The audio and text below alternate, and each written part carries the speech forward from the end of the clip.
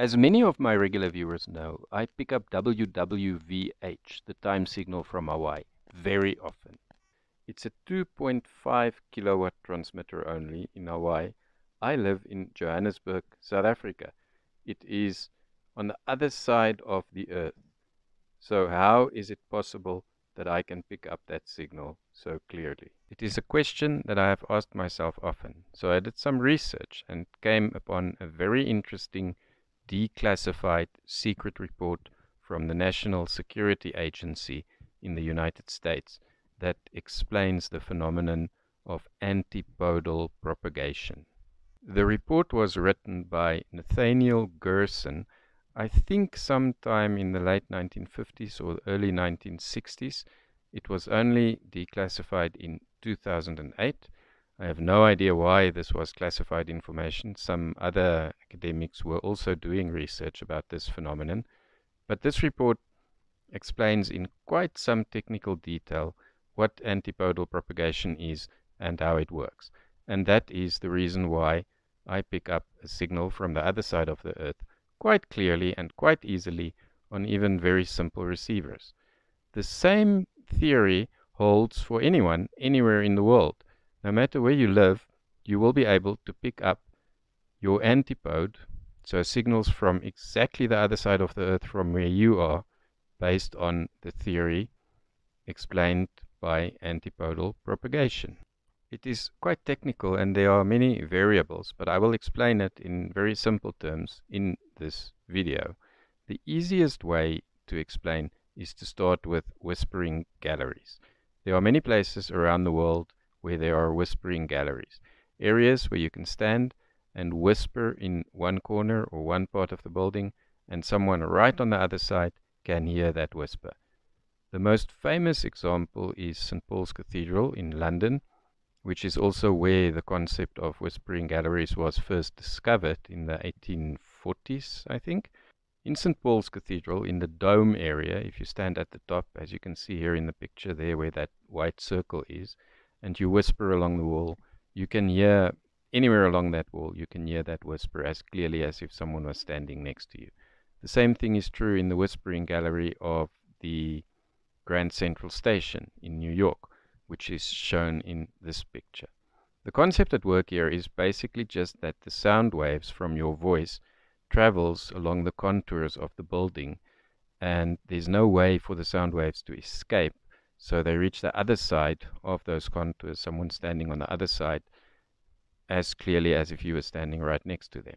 Now this is the same principle at play with radio wave propagation, electromagnetic waves.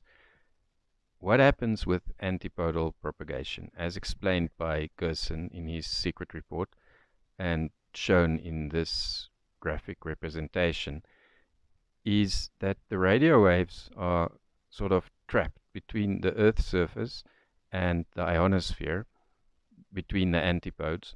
So the radio wave departs the antipode, which is the T in this image, travels around the Earth along various paths. This image shows paths to the left and the right, but there are various paths, and then reaches the antipode, which is the R in this illustration.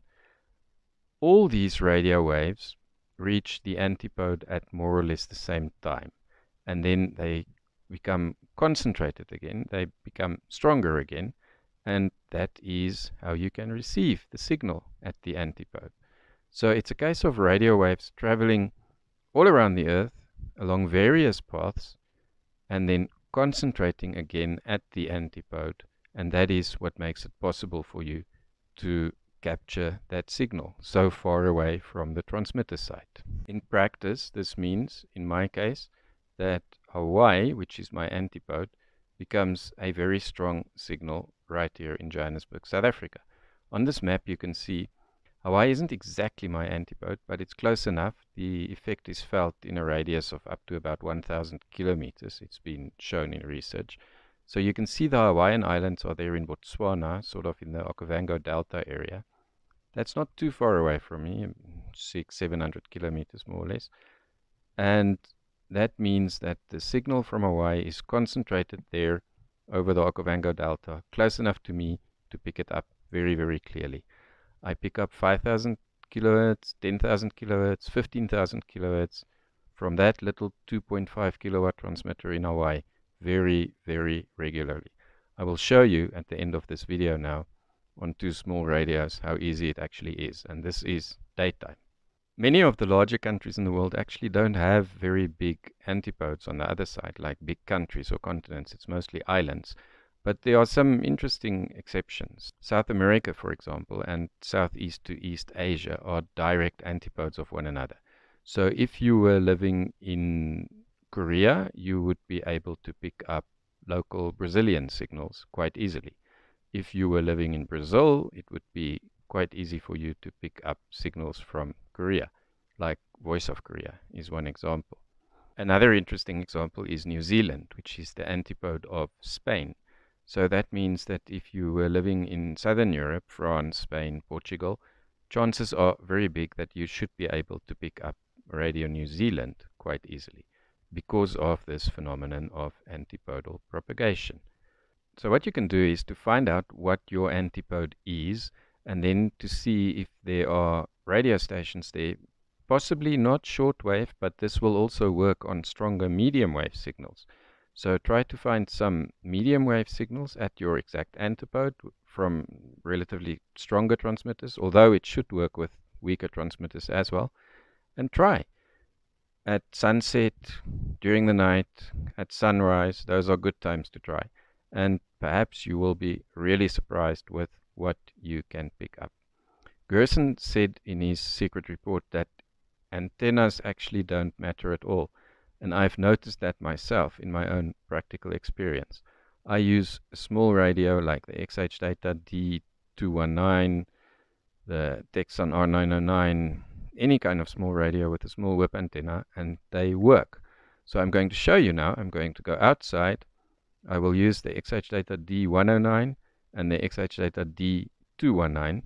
The time now here is 14:27 my local time, so that's 12:27 UTC, bright daylight, middle of the day. I am almost 100% confident that I will pick up WWVH now because of this antipodal propagation phenomenon. I will now demonstrate how antipodal propagation works in practice. I am outside. It is 14:35 my local time, middle of the day, 12:35 UTC. I am picking up WWVH on 15,000 kilohertz on the XHDATA D109 with the whip antenna. Then afterwards I added 10 meter 29 feet wire just for fun, so you can see how much the signal improves. And then on the XHDATA D219 with the whip antenna and also with a 10 meter wire.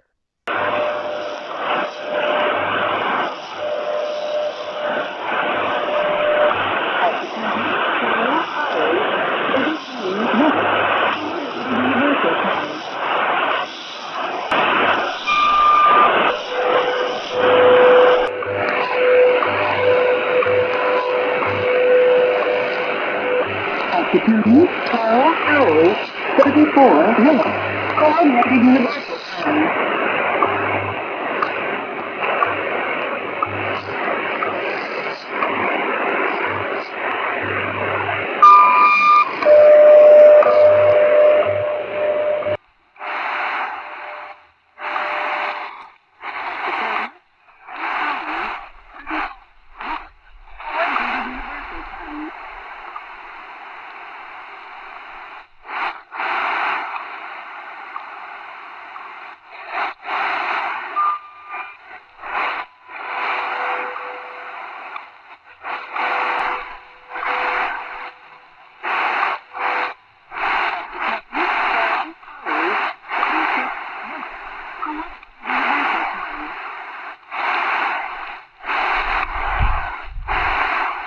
So there you have it. Clear reception of a 2.5 kilowatt transmitter on the other side of the earth from me. A clear demonstration of antipodal propagation in practice. It is something that anyone can do. If you can find out what your antipode is, try to pick up some signals from that side.